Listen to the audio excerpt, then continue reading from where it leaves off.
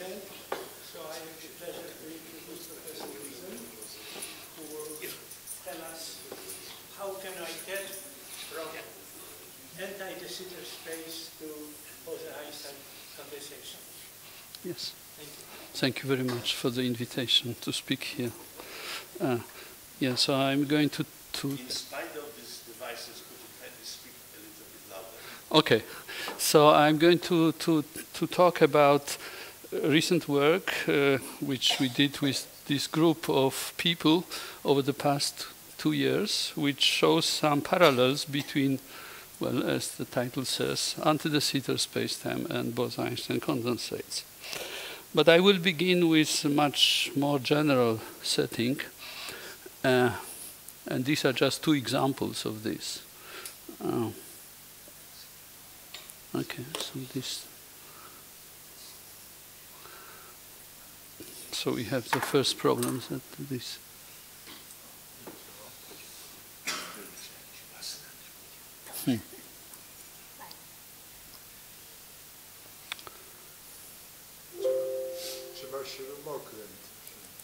I don't know.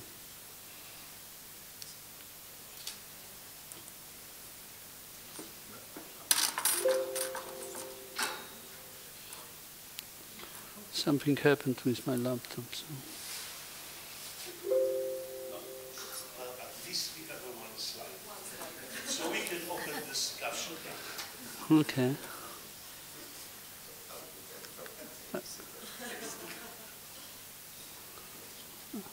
I start over again.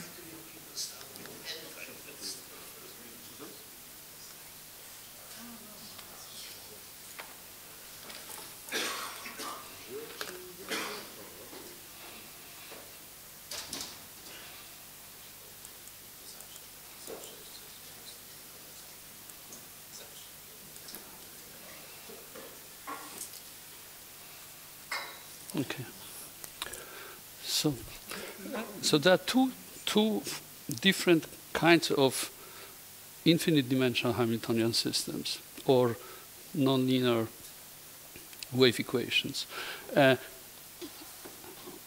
One class is called sometimes extended Hamiltonian systems, and they are defined on unbounded domains.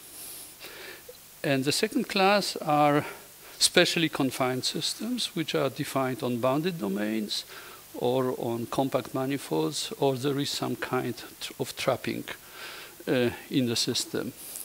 And dynamics of waves for these 2 systems is fundamentally different. So for extended systems, there is a mechanism which stabilizes the evolution and is responsible for asymptotic stability of many coherent structures. And this is dissipation of energy by radiation. So, for example, if you throw a stone into a pond, you create concentric ripples that propagate outwards, and eventually the water comes to rest. And the same mechanism is responsible for stability of Minkowski spacetime or stability of Kerr. Ripples on the water, they are stabilized by viscosity. Well, no, I'm assuming an ideal situation where there are no dissipative forces. They will continue forever. The solution like this. They will not, because there is a The energy will go away. What? Yeah, but they will never cease to exist. Of course. Yes. But the amplitude will be smaller and smaller and finer. Yes. But the total energy will be always the same. Yes, that's why I'm talking about Hamiltonian systems. There is no dissipation. So, of course, if there is local dissipation, then going to rest is trivial. So, but for Hamiltonian... Dissipation is probably a bit misleading. No, this is... yeah, that's what. It's not a local dissipation. It's a dissipation which is due to the... So if you concentrate on any compact region... Well, in mathematical literature, this is called dissipation by dispersion. It's not local, it's global dissipation. But anyway, However, if you do the same experiment with a stone in a basin or a pool, then waves propagate outwards and they bounce off the wall and they return and they interact with waves which are still propagating outwards. And this leads to very complicated nonlinear wave interactions. And for this reason, the question of stability of such systems, which are specially confined, is much more challenging than for unbounded domains. Very little is known. And one of the key questions for such systems is whether energy you inject into the system can flow to arbitrarily large frequencies or arbitrarily small scales. This is the same. So for example, you can think about the wind which induces waves on the sea. And the question is, will the energy go to arbitrarily small special scales, which will produce more and more rapid oscillations. And this is the question of so-called weak turbulence. So weak turbulence is the phenomenon when energy does flow to arbitrarily high frequencies in infinite time. Very little is known about this. And just to give you an example of a very simple system for which we don't know the answer. So imagine this equation. This is in one special, so U is a function, it's in one special dimension. U is a function of t and x on a finite interval.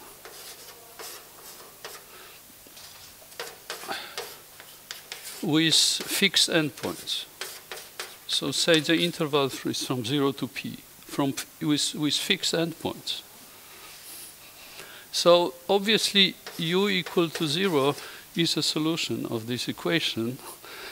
And this is because there is a plus sign here, which means that nonlinearity is repulsive. The energy of this solution, which is 0, is a minimal possible energy. It's a ground state of this system. However, it is not known whether this state is stable. So by this I mean that, for example, if you, of course energy is conserved for this, but if you say take a second special derivative of the solution and square it and integrate from 0 to pi, and let's say take a square root. This object is called the second Sobolev norm of this solution. And the question is, can this norm become unbounded as time goes to infinity? And the problem is open. It is not known if this norm can become unbounded. And you should keep this elementary example in mind when I will talk about a corresponding problem for... Well, well, if I would drop one derivative, this is obviously, because this is controlled by energy.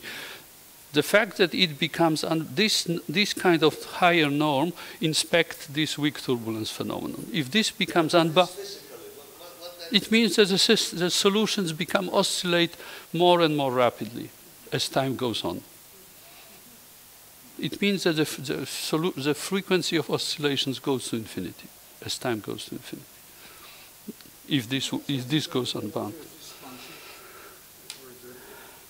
So let me give you some examples of specially confined systems. So the first is just the example I gave, a nonlinear string. Another example is the wave equation on a compact manifold. So say a cubic Klein-Gordon equation on three-dimensional sphere.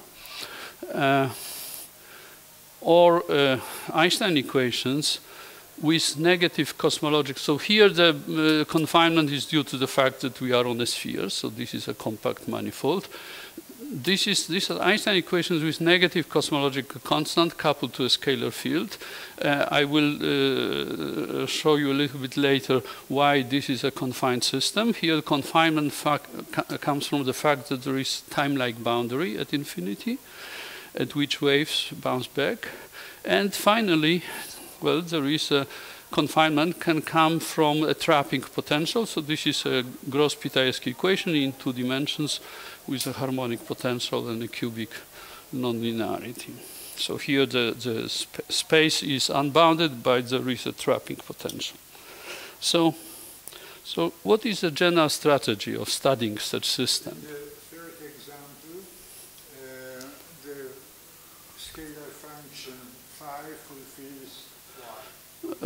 fulfills the wave equation, and this wave equation follows. So linear wave equations on coupled to this, but this follows. So if you just this follows from Bianchi identity for this.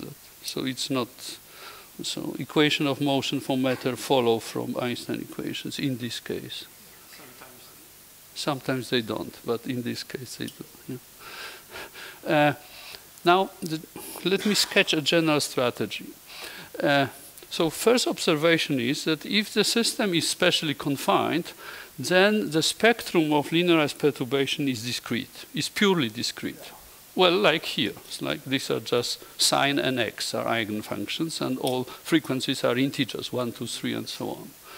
So it is natural to decompose a solution in the basis of these eigenfunctions. Right? And when we do this, we convert our system, which is, well, like a nonlinear wave equation, into an infinite dimensional system of coupled oscillators. And usually people refer to those oscillators as modes. Now, if there was no coupling, then these oscillators would be uncoupled, and there would be no transfer of energy between oscillators. But there is a coupling, it's a nonlinear system, and the coupling leads to transfer of energy between the modes, and this transfer is dominated by interactions which are resonant. I will define in a moment what I mean by resonant interactions. So the resonant interactions dominate transfer of energy. So the key idea is that if they dominate, let's keep only resonant interactions and let's drop all other interactions which are non-resonant. And this system is fully equivalent to the original system. Once we drop non-resonant term, well, this becomes an approximation. It's not equivalent, but one can show that this approximation is valid on very long time scales for small amplitude solutions. And this is an idea which goes back to Bogolubov and Krylov. So I'll be more specific in a moment. What does it mean that it's a good approximation? So the strategy is very simple. So we derive, given our nonlinear wave equation, we derive a resonant system. We try to understand this system. And once we have this understanding, we try to export what we learned back to original system. But this resonance is without friction. It is just without friction. All systems are Hamiltonians. So let me illustrate this strategy on this second example which I had on my list, which is a nonlinear cubic wave equation with this conformal coupling. So this correction to a wave operator guarantees that this operator is conformally invariant. This coefficient 1/6, well, it depends on dimension. And the metric G on which this field is, well, the spacetime on which this field is propagating is a 3-sphere, which is just well, in relativity it's called Einstein cylinder, which is a product of time and 3-sphere with this metric. And I'm using this example because I will see a little bit later that anti-de Sitter spacetime is conformal to this metric. So. And because equation is conformally invariant, many properties remain for the anti-de Sitter. So we take this equation, and actually note that this equation can be viewed as Klein-Gordon equation. This is a Klein-Gordon equation with unit mass and cubic nonlinearity. And it's crucial that the mass is unit. So the mass is unit because a scalar curvature of 3 sphere is 6. So 1 over 6 is 1, and the mass is 1. For any other value of mass, nothing what I will talk about will hold. So this is in the dimension. It's 3 plus 1s. Which is fixing the dimensions. Sphere is 3-dimensional. But you take the unit radius in order to drop it. Here, if it's 6, normally it would be 6 over r squared, where r is the radius of... R is fixing the scale. R is, yes. So because this problem, this has a length scale, and the ratio of these two length scales, well, is.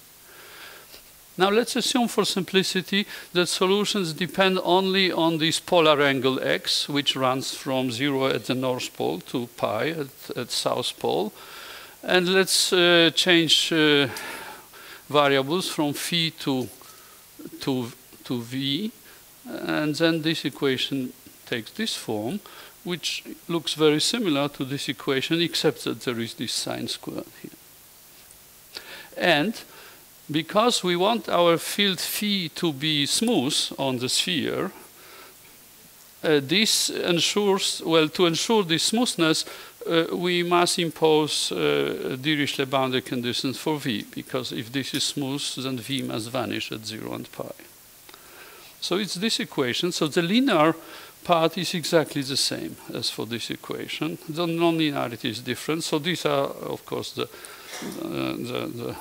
the harmonics for this problem. And the frequencies are, and since it is convenient in this context to count frequencies, well, indices from 0, so that's why it's not n, but n plus 1. So it's, okay, so that's, and now, well, as I said before, we expand our solution into these eigenfunctions with some coefficients that depend on time.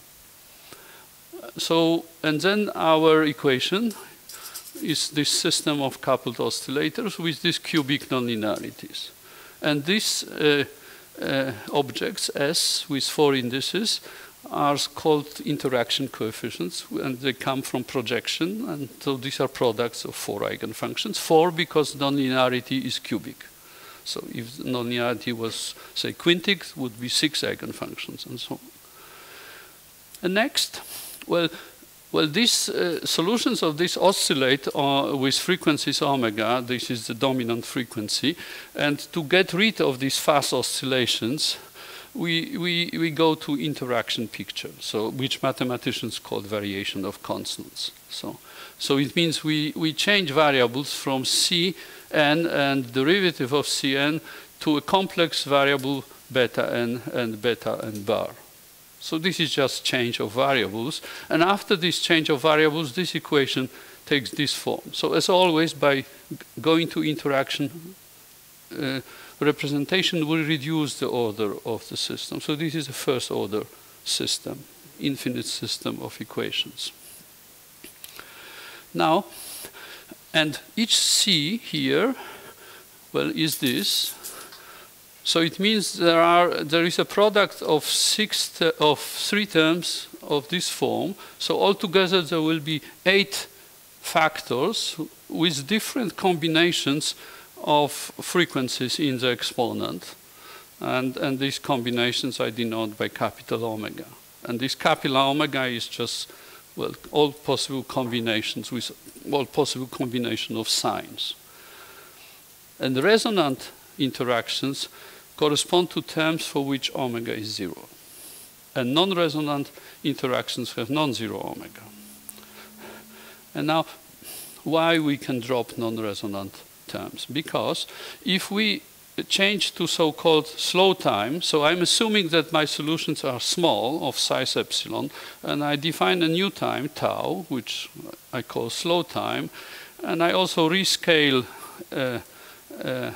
Note that this equation is actually scale invariant, except for this term. So I rescale alpha to beta. So after this change of variables, the terms, well, these terms, as if omega is non-zero, they will oscillate very rapidly. So it's natural to neglect them because they, after averaging in time, they will become negligible. So that's the reason why we can neglect such terms. And after doing this, well, we keep only resonant term, we do some rescalings, which, just to simplify, we arrive at this system. So this is an infinite dimensional Hamiltonian system, which is autonomous.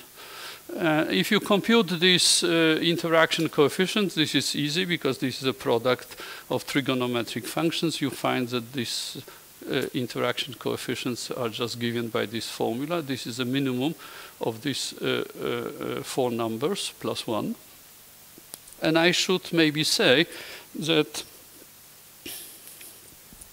this system, as all other systems I will be talking about, have this property that in this combination with different, there are different combinations of pluses and minuses. There must be 1 plus and 2 minuses. If there is other combination of these frequencies, then the interaction coefficients vanish. So this is, for example, not true for this equation. And that's why this equation is, well, is more difficult than the equation I'm talking about. So there is this resonance system. We called it conformal cubic flow. And this gives a good approximation on the time scale 1 over epsilon squared, where epsilon is the size of solution. And this means that if I take a solution of this equation of size epsilon with some initial data of size epsilon, and I take the same initial data for my original equation, and I evolve them together and compare, then the difference between these two solutions will be of size 1 over epsilon squared on this time scale. And this is the result of Bogov-Krylov averaging theorem. So this is, but this is a long but finite time scale. Eventually, this approximation fails. This is a Hamiltonian system with a quartic Hamiltonian, which looks like this. And there are many other Hamiltonian systems of this form where they arise in different applications. So the simplest one is the system for which all these interaction coefficients are set to 1 and the frequencies are 1. This equation is called the cubic Sego equation, and this is an artificially designed equation by French mathematicians Patrick Gérard and Sandrine Grelier, who have studied this system and basically almost everything is known about this system. But this doesn't come from any natural wave equation. This was designed to study the phenomenon of weak turbulence. The same system arises in the studies of Gross-Pitajewski equation in 2 special dimensions and in so-called lowest Landau level approximation. So in the lowest Landau level, so LLL stands for lowest Landau level. In this case, these frequencies are 1, and the interaction coefficients have this form. This was derived 2 years ago, again, by 2 French mathematicians.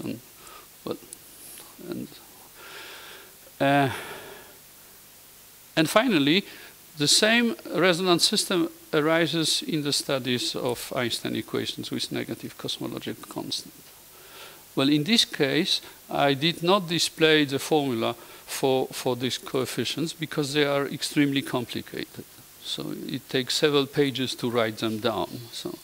But this was derived by 2 groups, one in Perimeter Institute and one group in Brussels. And they got the same result? Well, actually, no. these people derived this analytically, they did it numerically. And the result of analytic, yes, they match, yes.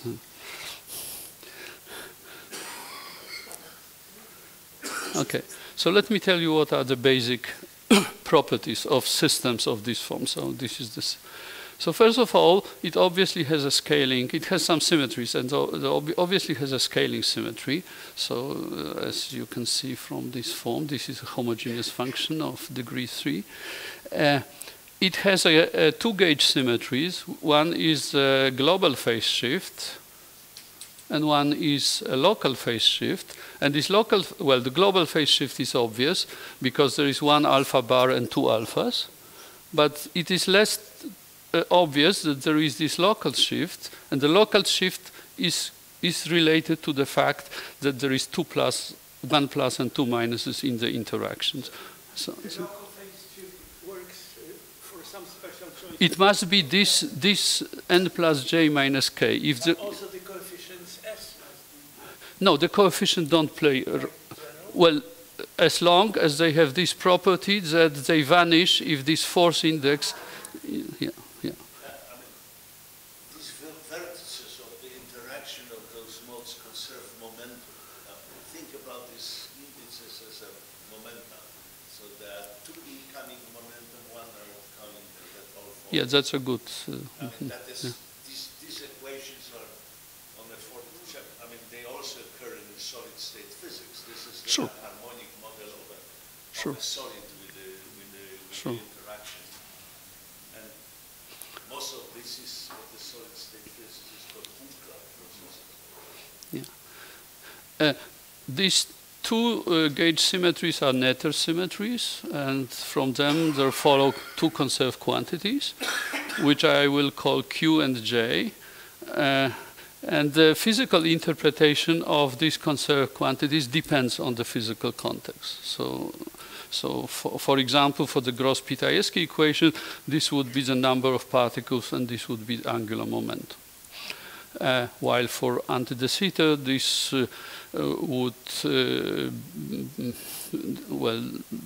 this wouldn't have an obvious physical interpretation. This would be just a linear energy. Now, Is there an assumption concerning behavior of these coefficients for large n? That's a very good question. So as you saw on, for example, on the previous slide, your question, the answer is trivial in this case because they are all one. But for example, in this case, if you work out how this behaves for large n, you find that they decay, which means that you would expect that if these coefficients, grow as indices go to ultraviolet, you would expect that this would enhance turbulent behavior, right? Because it would enhance transfer of energy to high frequencies. And in fact, these, which I have not displayed, have this property, that they grow in ultraviolet. These remain fixed, and these decay. Yes, thanks for asking this. So, the first question mathematically is whether actually evolution exists. So it's not quite obvious, but it was shown that for these three examples I gave, SEGO, conformal flow, and lowest Landau level, the solutions exist locally as long as this quantity is finite. And because it's conserved, it means they exist globally. However, for Einstein's scalar anti-de Sitter system, we have evidence that they become singular in finite time, and this is directly related to instability of anti-de Sitter. So I will show you this in a moment. Now, so what you can do many things having such infinite dimensional system. I will just, because I don't have time to talk about all aspects, I decided to concentrate on one thing, but this is probably most important. Namely, when you have infinite dimensional dynamical system, the first question is whether there are finite dimensional subspaces such that if you put initial data on this subspace, solutions remains on this subspace. Then, in fact, your system becomes finite dimensional. And you can use all powerful techniques for finite dimensional systems. So this is a question of existence of so-called invariant manifolds. So that's, and well, the obvious invariant manifold for this system is if you start with one mode. If you start with one mode, you stay with one mode. You cannot generate anything else. You will remain with one mode. It is not true for this equation.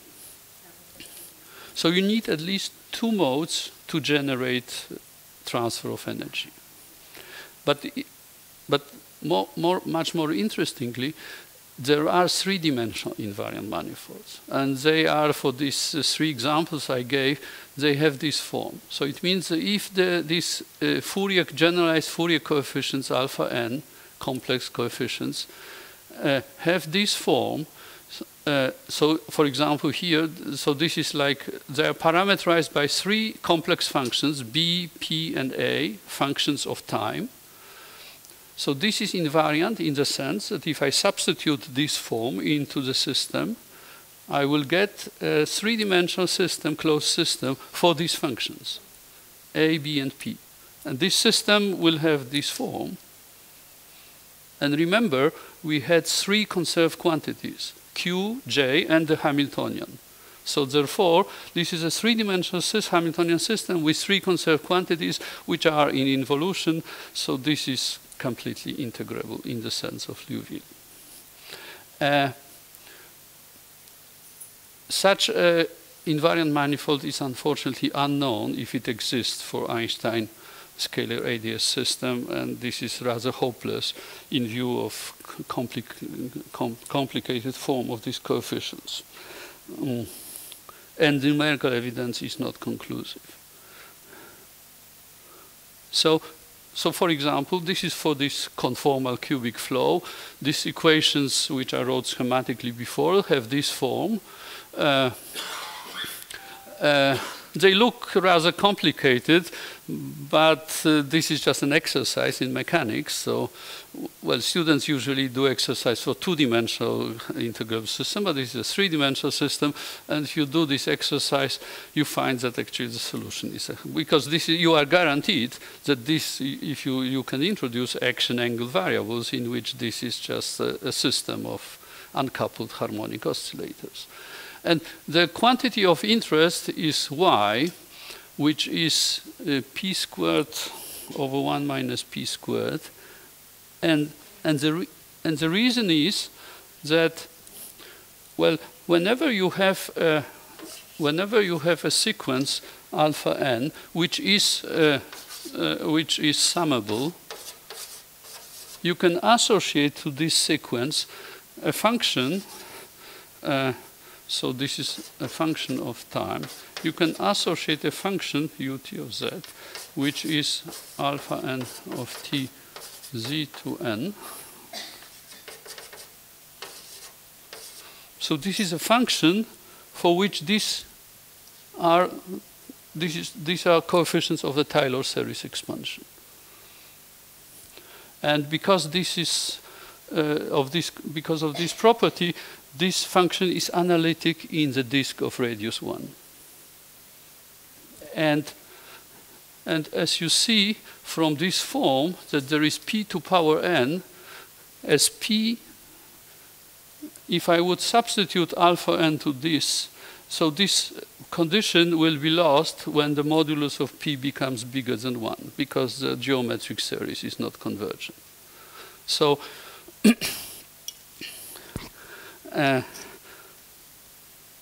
so for this reason, when p approaches 1 from below, well, this quantity y goes to infinity, and we have, in fact, the phenomenon that energy flows to arbitrary high frequencies of energies. And for this system, it's very easy, well, to compute these turning points for these harmonic oscillators in terms of conserved quantities, and you find that it has an upper bound for y, so y cannot go to infinity, which means that this cascade is impossible for this system. However, if you do the same thing for this artificial equation, a cubic Sego equation, which has a similar invariant manifold, and say you take two-mode initial data, so there is mode 1, which is perturbed by a little bit of mode 0. If epsilon was 0, we would stay with mode 1. But we add an arbitrarily small perturbation of the fundamental mode. We can solve this analytically, and this function p, which governs the possibility of weak turbulence, can be found explicitly. This was done in one of the papers. It has this form. And you can see from this form that this modulus of this function approaches 1 arbitrarily close, actually when epsilon is small, at a sequence of times for which this sign is 1. When this sign is 1, then p is arbitrarily close to 1, and then returns. And this is the plot. This is a plot of this function. This is a complex function. This is a plot of this function on the complex plane. And for some small value of epsilon. And you see a sequence of direct and inverse cascades. So dynamics is quasi-periodic. It's not weak turbulence. It grows and returns. But having that, one can show that for other initial data, not two-mode data, there exist solutions for which, well, let's say this norm becomes unbounded. So this is one of the very few models in which we know that weak turbulence holds. Now, so now I come to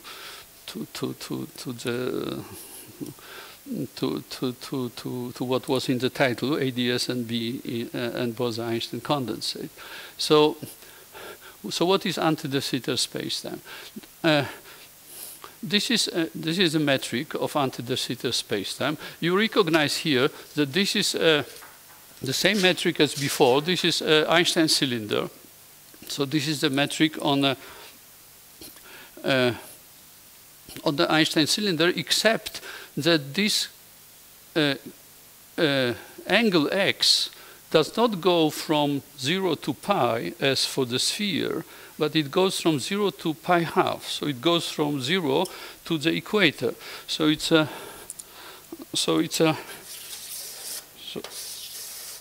and this is this x goes from 0 to pi half on the equator.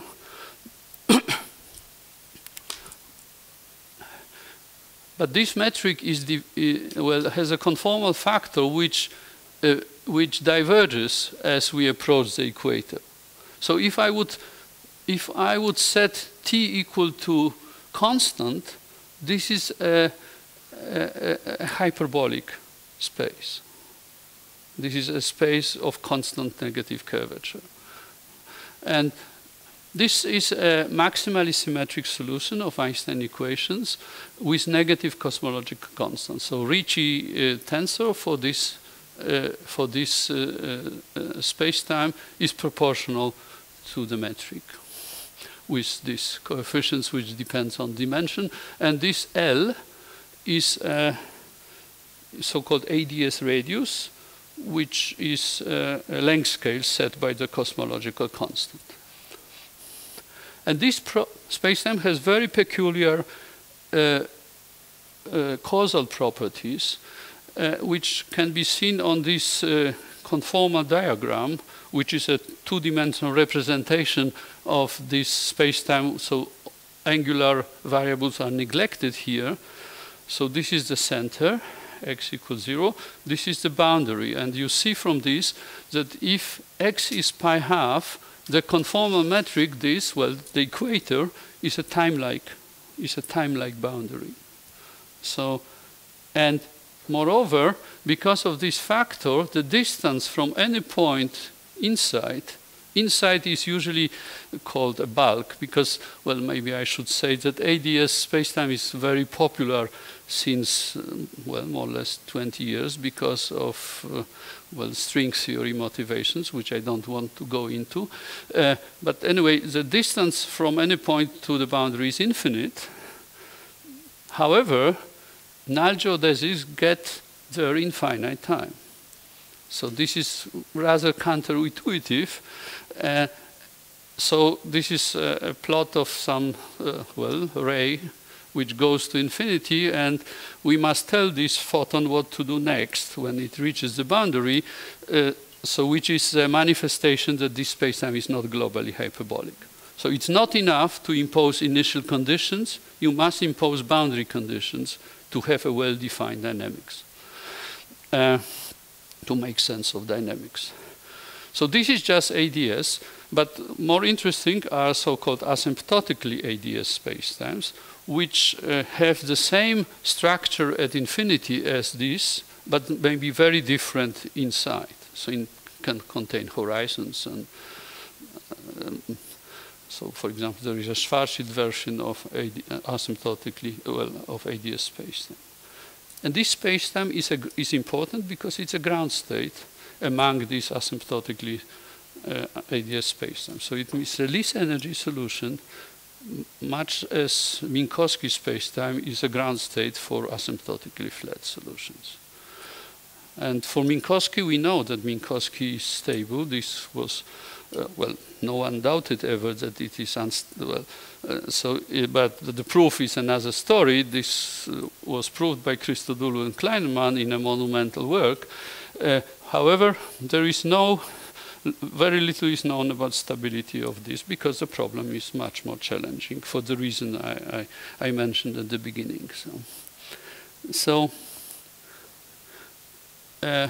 6 years ago, after studying this problem for 5 years, we conjectured with Andrzej Rostworowski, my collaborator, that AdS is in fact unstable. We did it for a simplified model when this is a spherically symmetric situation. For spherically symmetric situation, we had to add a matter field because otherwise there would be no dynamics. And we added a massless scalar field. And why did we conjecture this? Well, there were several reasons. So first, well, the linear spectrum is, well, I did not write it, but, well, I think it was on one of the slides, is fully resonant. So it means that all linear frequencies are equidistant. So you can form infinitely many resonances. So you expect that there will be a violent flow of energy to high frequencies. And because this system is gravitating, when you concentrate energy on smaller and smaller scales, you expect to form a black hole. So this was heuristics. And this heuristics was supported by numerical evidence. We found that when we took initial data, some say a Gaussian, small perturbations of anti-de Sitter of very small size, epsilon, and we waited long enough, and this, well, that's why it took so long. Not that simulations lasted so many years, but it was so difficult to write the code, which evolved this in a stable manner for such a long time, because you have to control, well, the waves go to and bounce back, and they bounce back thousands of times. And at each bounce, there is an error generated numerically, and you have to control this error to get to such enormous times. Is there a conservation law here that could help to? There is energy is conserved, and there are these two other. You can test using this conservation law. That's correct. There are special integrators which guarantee conservation laws exactly, yes. This helps, but this is not enough. So we found that on this time scale there was a black hole formation. Now, of course, numerically, it is impossible to go to arbitrarily small epsilon. So this left some shadow of doubt whether really there is this instability for arbitrarily small perturbations. Maybe if perturbation is small enough, this effect will be gone. And we return to this problem having this resonant. After these people, whom I mentioned, derived this system, we solved the resonant and analyzed this system both analytically and numerically. And we found that this system, solutions of this system, and note that for this system is scale invariant. So the size epsilon is gone. So it doesn't matter. And we found the solutions become singular in finite time. And this is today the best evidence that this conjecture is true. I should maybe say that for other, very recently, half a year ago, a young mathematician, a PhD student actually, from Princeton, proved this conjecture as a mathematical theorem, but for a different meta model, so-called null dust. And the null dust is a simpler meta model than scalar field because it propagates on null geodesics. It's a very beautiful idea, but it's not clear whether this mechanism will work. And from this, his proof, this is a proof of instability, but there is no estimation of the time of instability. So it's not clear if this is the same time scale. Georgios Moschidis. He's a PhD student of Michalis Dafermos. Michalis Dafermos.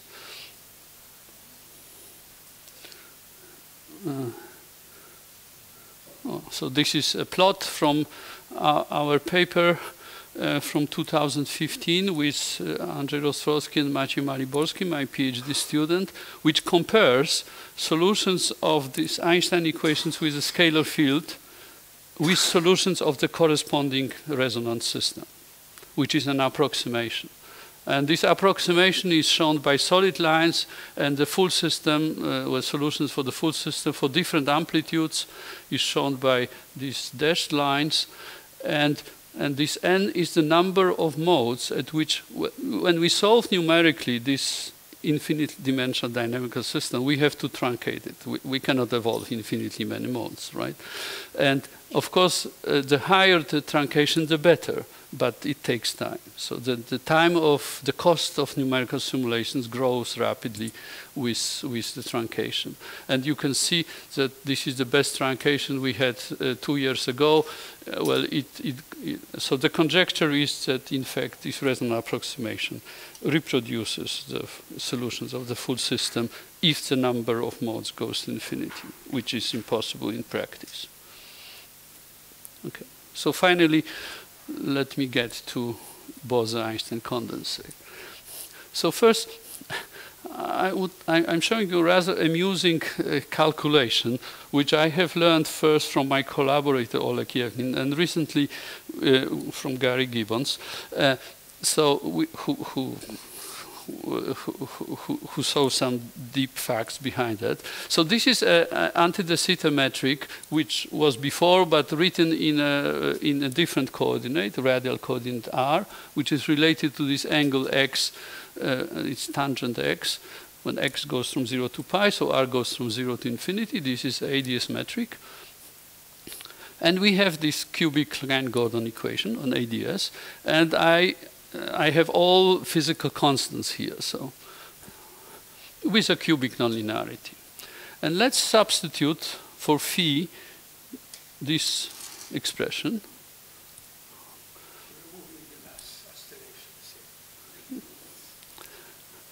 And we take a double limit. We take L going to infinity, the AdS radius goes to infinity. This is a limit when AdS goes to Minkowski. So cosmological constant goes to 0. So then it's Minkowski. And simultaneously, C goes to infinity, which is a non-relativistic limit.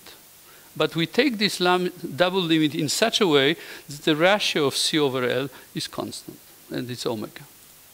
And then you get Gross-Pitayevsky equation. And this harmonic potential in Gross-Pitayevsky, well, comes from this R squared here. Well, this calculation has been known probably already to Schrödinger. Well, not for anti-de Sitter, but if you do the same thing, well, you get Schrödinger from Klein-Gordon. But it seems to me that this observation that if you do this well-known thing, but for anti-de Sitter you get, because of course if you do it for Minkowski, you get Schrödinger, but without a potential. Yeah, right. In this limit, the nonlinearity doesn't play any role. So this is, but this is, well, this was observation afterwards. This is not why we got interested in Gross-Pitayevsky. Okay, but anyway, let me tell you what are the parallels between AdS and so this is, well, this again, a two-dimensional Gross-Pitayevsky equation, which is just a nonlinear Schrödinger equation with a harmonic, well, in this case, isotropic harmonic oscillator, and this nonlinearity. Well, G is a coupling constant. I took the, well, we have the sign plus, which means it's repulsive.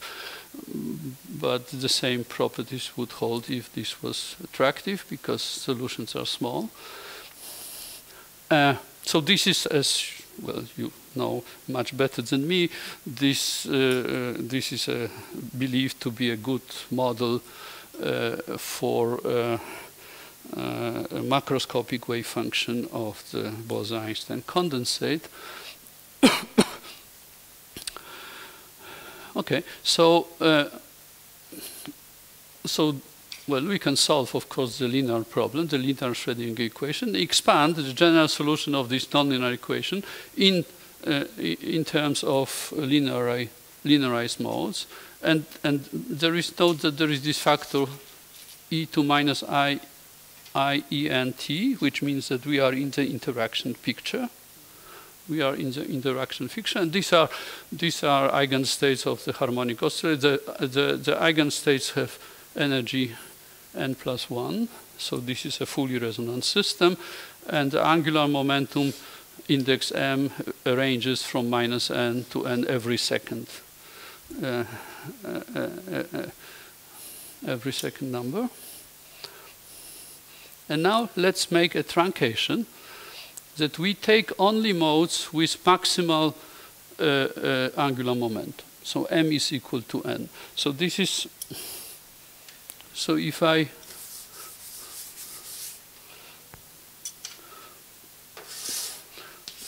so if this is m and this is n, so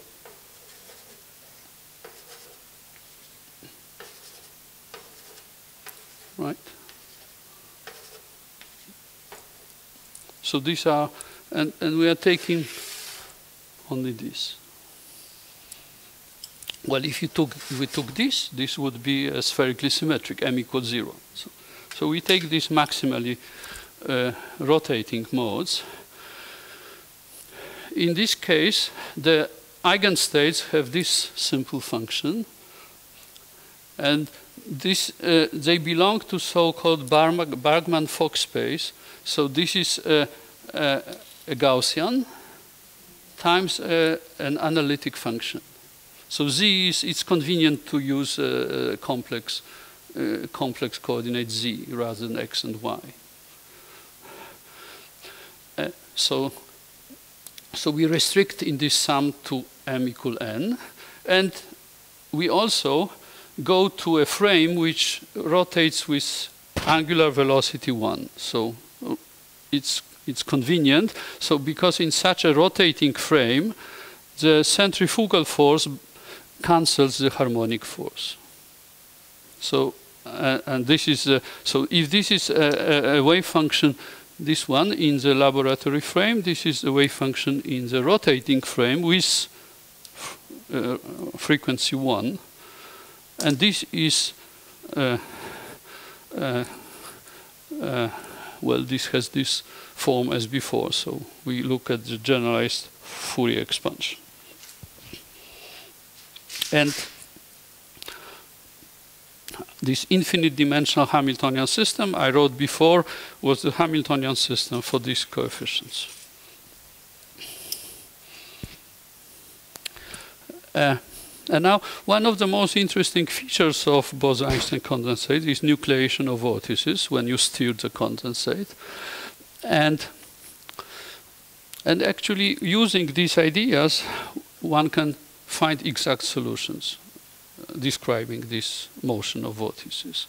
Because this system has this three-dimensional invariant manifold I mentioned before. And the wave function for this three-dimensional invariant manifold has this form, when B, A, and P are some complex function which satisfy this three-dimensional integrable system. Now, vortices correspond to zeros of the wave function. So, as you can see from this form, this ansatz has unfortunately exactly 1 0 or no zeros, because this is a linear function. So in this setting, we can only describe the motion of one vortex, but we can do it exactly. So this is a picture, but this is just, the solution is explicit. This is an explicit solution describing the motion of the vortex, and this motion corresponds, the vortex is moving on a circle with some constant frequency, but the radius of this circle is slowly modulated. So it's in-spiraling and out-spiraling. And, well, it's probably this, well, of course, people have seen both in numerical simulations and in experiments motion of a single vortex, but not in this regime, because for this approximation to work, the coupling constant must be small. This works when this coupling constant is sufficiently small. Well, I was told by people, well, in Krakow working on condensates, that there are methods to make this, to manipulate this G and make it small, but I don't know if this was done in practice for such rapidly rotating condensates. So we saw similar pictures, but the modulation was much, much faster than what we have here. So now we are now working on generalizing these solutions to multi-vortex solutions, so which would be, of course, much more interesting. But well, so that's more or less all I wanted. I can show you some movie describing many vortices in this. So these are the zeros of the wave function. Well, this is a numerical simulation of our solution, of our system of equations, showing the motion of vortices starting from two modes.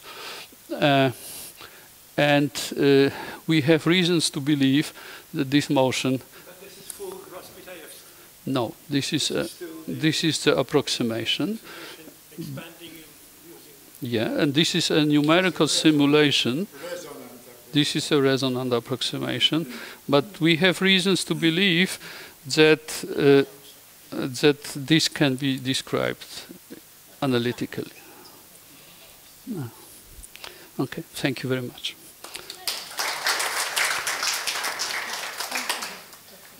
Going back to AdS, you have used the scalar field and now dust. What about electromagnetic field? If you couple electromagnetic, that would be more. The problem with electromagnetic field, which would be very interesting, is that for Einstein equations, we have so-called Birkhoff theorem, which says that there is no dynamics in spherical symmetry. And this still holds true if you add electromagnetic field. So it means one cannot study Einstein electromagnetic with Einstein-Maxwell in spherical symmetry. You have to go to at least axial symmetry, and this is difficult. Yeah. So, well, people started doing, but yeah. I have two comments. The first comment is about the weak turbulence. this is a subject which books were written by the plasma physicists. That's correct. Those who are studying the Teoretycznej equation and so forth, and it's a pity that our friend Peter Goldstein is not here because he would be able to comment much more on this. Well, this goes back to, well, this is the father of this is Vladimir Zakharov. This is called weak or wave turbulence, mainly used in oceanography.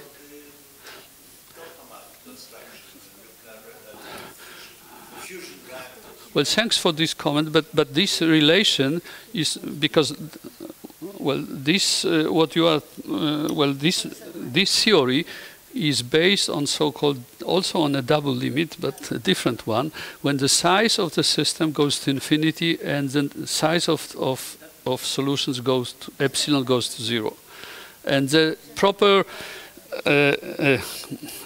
ordering of this limit is a little bit obscure, and on top of this, this is a statistical theory. So the equations which govern this weak turbulence are kinetic equations, like Boltzmann equation. Mathematicians doing studies of this slow time limit of this epsilon expansion. I mean, the trick you are using is essentially, well, anyway, it will be worthwhile to look up at this. There are books by Tadomson and others. These are students or collaborators. Well, this is one of the very hot topics now in PDE theory, to make sense of what you are talking about. Because all these studies, these are studies which are not rigorous. And it's not clear if the spectra, but I wouldn't be worried by this. But what I would be worried that the spectra they see, like Kolmogorov spectra, which actually is a little bit different because you know, exactly, yes. So you have a flow, the energy is flowing in, and there is a sink that energy is dissipated. Yeah, yeah. Actually, you. Yeah, but there are mixed opinions whether these spectra really are confirmed empirically. The other is concerning this multi-vortex solution. I mean,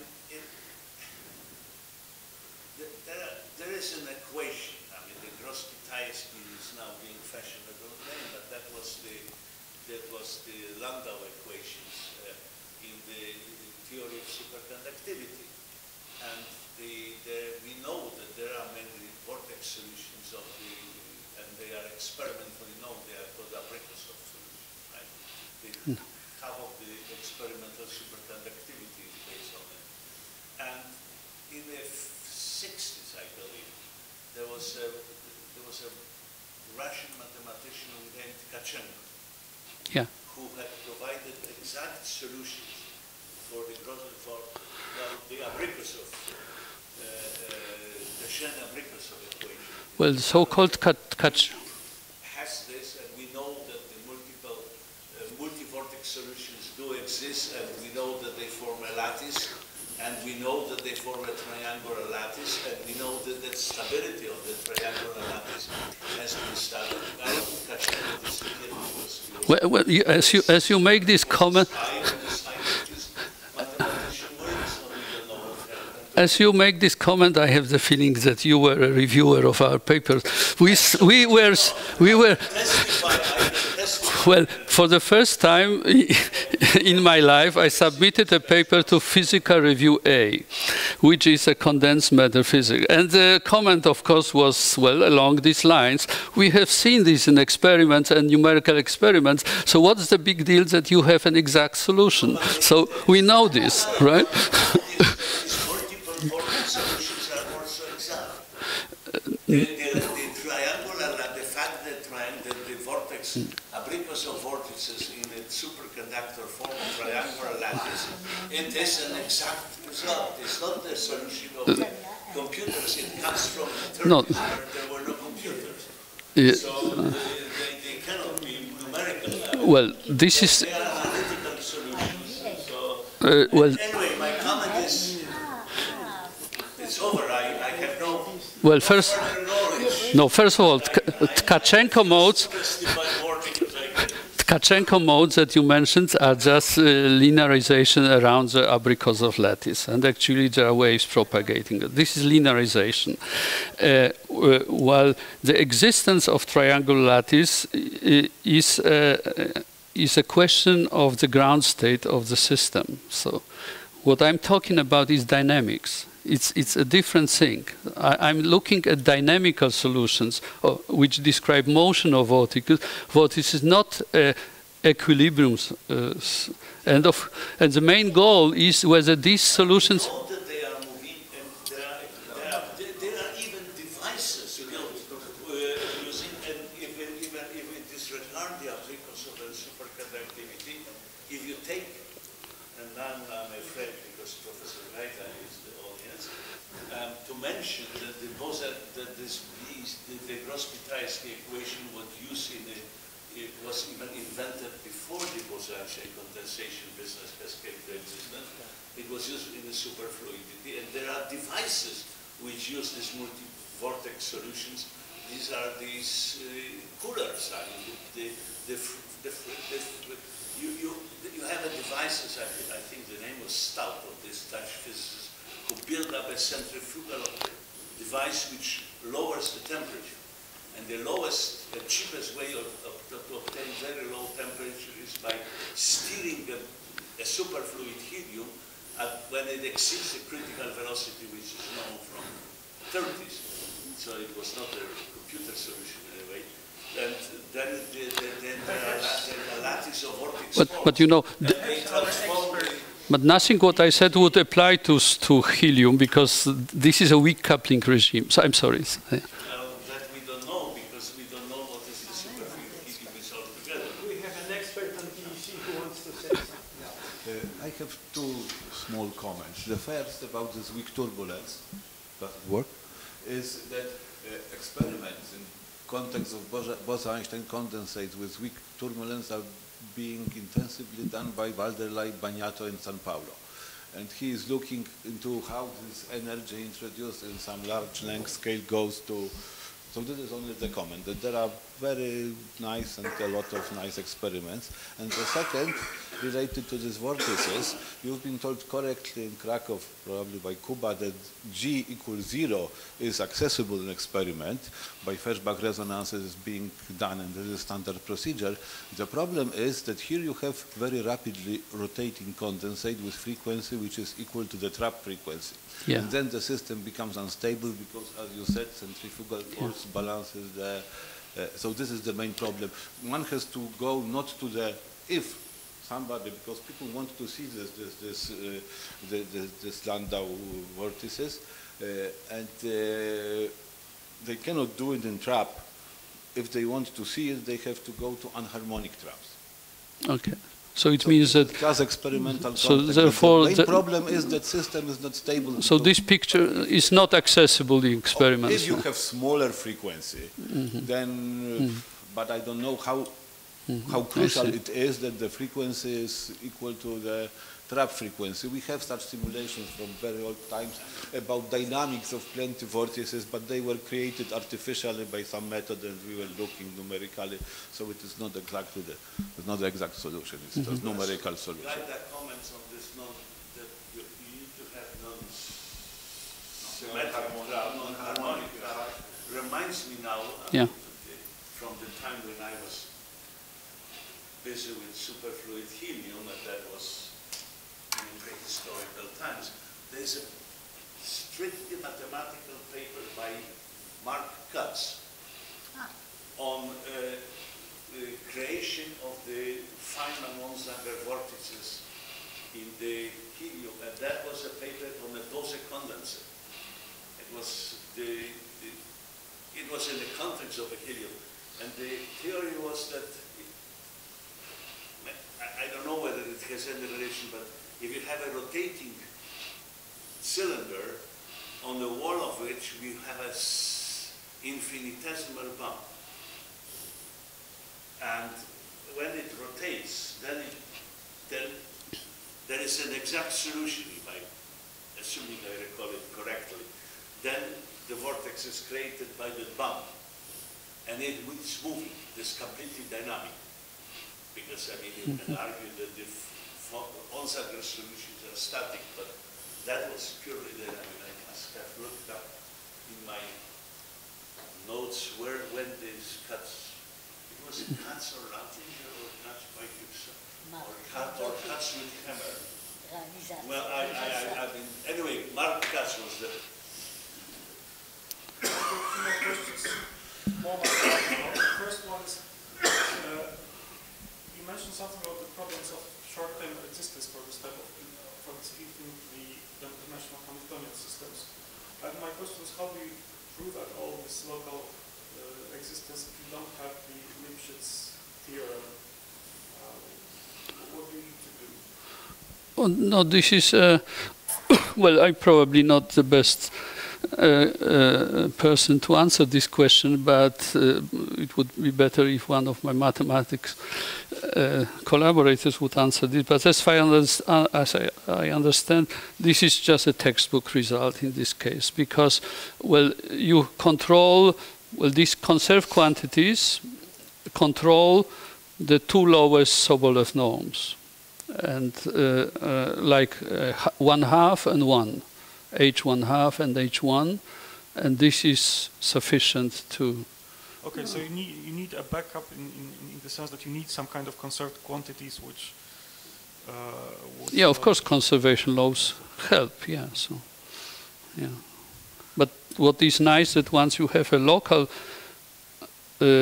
in-time existence in this norm, and the norm is conserved, you automatically have global in time. So. Because it's conserved. Okay, and the second thing is just an idea. So I understand that the modes you are considering can be also symmetric or anti-symmetric with respect to the parity transformation reflection in the midpoint of your domain. Right? Which system? So the modes you consider, they are defined from some 0 to some kind of pi. Well, it depends on the system, but basically these modes geometrically can be either symmetric with respect to the midpoint or anti-symmetric, right? Yeah, that's correct, because, however, well, it's like on the finite interval, you can impose well, Neumann or Dirichlet. So this depends on the boundary condition at infinity. So for the massless scalar field we considered, there is no choice. Only Dirichlet condition is consistent. Okay. But my remark is that these antisymmetric ones satisfy the same equation, but with a 0 also in the midpoint. So you can think that they satisfy the same equation, but on a smaller, with boundary conditions on a smaller interval. I wonder if this somehow helps in understanding their dynamics. No, but this, but there is only one geometrically fixed boundary. So of course at the linear level, well, yeah, that's true. That well, it would be like notes on the guitar string, so which vanish at some, but this will be gone in non-linear regimes.